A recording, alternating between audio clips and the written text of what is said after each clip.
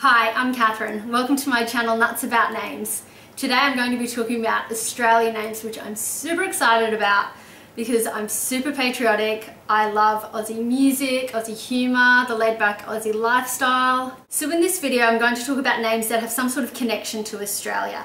And some are place names and some are names of historic events or people. Some are obvious, some are a little bit more obscure. They all have some sort of connection to Australia.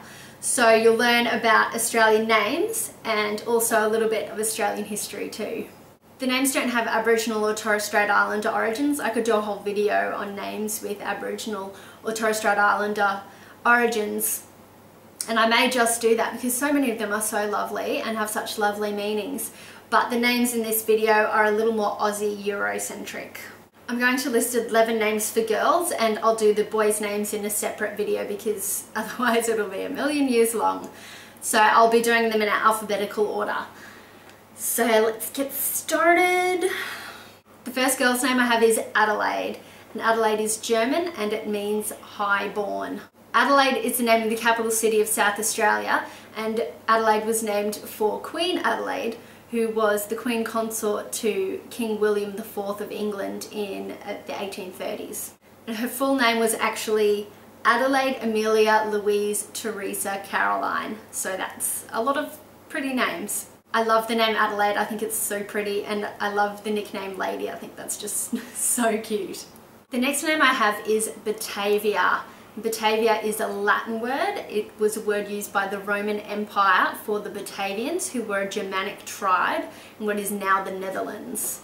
Batavia was also the Dutch name for the city of Jakarta in Indonesia under the Dutch colonial empire. I chose Batavia for the Dutch ship, the Batavia, that was sailing to the East Indies in 1629 on a trade mission.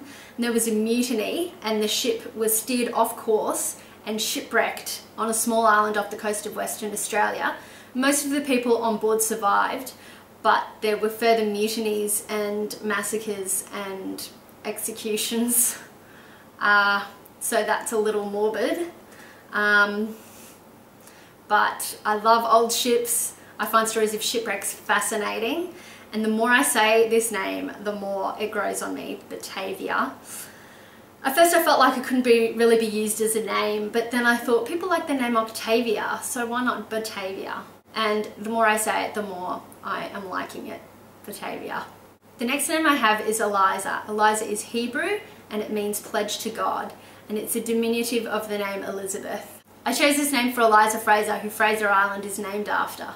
Eliza Fraser was on a ship that was wrecked on the Great Barrier Reef in 1836. But some of the passengers went in a lifeboat and they made landfall on what is now called Fraser Island, several hundred kilometres south. So again with the shipwrecks, I love the name Eliza, I prefer it to Elizabeth. It makes me think of Pride and Prejudice, especially Sir William Lucas in the 1995 version when he's like, "I'm Miss Eliza." Eliza is currently number 67 in Australia for girls' names. The next name I have is Esperance. Esperance is French and it means hope. Esperance is a town in Western Australia that was named after a French ship, the Esperance. Do you love my French accent? Again with the ships. I love the name Esperance. I think it's really pretty and different and it's got a really nice meaning. The next name I have is Eureka, and Eureka is Greek and it means I have found it! Exclamation point! I chose Eureka for the Eureka Stockade, which was a rebellion by gold miners against the colonial authority in 1854 in what is now a suburb of Ballarat in Victoria. The Eureka Stockade is sort of equivalent to the Boston Tea Party in that it was a rebellion against a particular tax and against colonial authority. A lot of Aussies view the Eureka Stockade as the birth of Australia, and the Eureka flag is used during protests, usually relating to the labour and union movements. It's sort of a symbol of thumbing your nose at authority, which is a bit Australian. What do you think of the name Eureka? The next name I have is another E name, Eyre. And Eyre is Old Norse and it means gravel bank river. I chose it for Lake Eyre, which is known as Katitanda Lake Eyre, which includes the Aboriginal name. It's the largest lake in Australia and most of the time it doesn't have a lot of water in it, it's just mainly salt pans. It was named for Edward John Eyre, who was the first European to see it in 1840. I think Eyre is a cool name, but I think it sounds better with an American accent with the strong R sound. Eyre. Eyre. It also has a literary connection to Jane Eyre by Charlotte Bronte.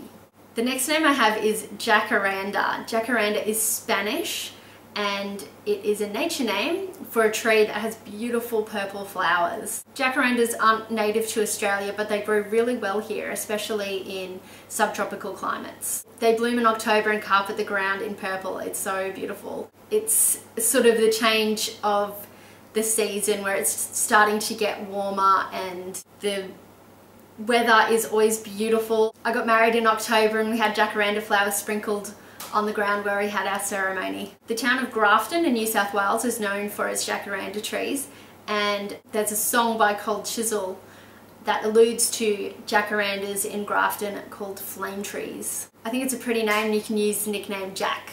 The next name I have is Matilda. Matilda is German and it means mighty battle maiden, which I think is so strong and spunky. I just love that meaning so much. I chose this name, of course, for the famous bush ballad and folk song Waltzing Matilda by Banjo Patterson. The song was written in 1895 and it's about a swagman or itinerant worker making a drink of tea in a billy or a can for boiling water at a bush camp and stealing a jumbuck or a sheep to eat. When the sheep's owner arrives with 3 policemen to arrest him for theft, he suicides by drowning himself in a nearby billabong or watering hole, and his ghost haunts the site afterwards. So Australia's most famous folk song is about a thief who suicides by drowning. But I love the song. It's packed full of Aussie slang, albeit obsolete, most of it, but people know what it means. And I love the name Matilda. It's currently number 18 in Australia for girls. And I love the nickname Tilly. I think it's so cute. The next name I have is Opal. Opal is Sanskrit and it means gem or jewel. The opal is a national gemstone of Australia, and Australia actually produces 97% of the world's supply of opals. I think the name Opal is really sweet and cute and pretty, and to me it has a sort of a similar feel to the name Pearl. The next name I have is Tasman, and Tasman is a Dutch variant of a Slavic name that means consolation. I chose it for the Dutch explorer Abel Tasman, who was the first European to reach the island state of Tasmania in 1642. Tasmania was originally called Van Diemen's Land, but it was eventually named after Abel Tasman, as was the Tasman Sea. It's a unisex name, so it could also be used for a boy, but I like it for a girl, and I like it more than the more popular name Tamsin for a girl. The last girl's name I have is Victoria. Victoria is Latin and it means victory. I chose this name for the state of Victoria, which was named after Queen Victoria in 1851. Victoria is a strong name. It has lots of nickname potential, lots of cute nicknames. So the names again are Adelaide, Batavia, Eliza, Esperance, Eureka, Eyre, Jacaranda, Matilda, Opal, Tasman and Victoria. So my favourites, my safe name is Matilda, my brave name is Opal, and my guilty pleasure name is Batavia. So I just have a few more names that I could have used, as Alice for the town of Alice Springs in the Northern Territory, Coral for the Coral Sea and the Great Barrier Reef, Catherine for the town in the Northern Territory, Kimberley for the Kimberley region in Western Australia, Kylie, which is Aboriginal from the Noongar people and it means boomerang, and Sydney for the capital city of New South Wales. That's all the girls' names I have for you today. I'll also be doing a boys video, so go check that one out as well. Comment below, tell me names that you liked or didn't like, suggest any names that I missed, and thanks for watching. See ya!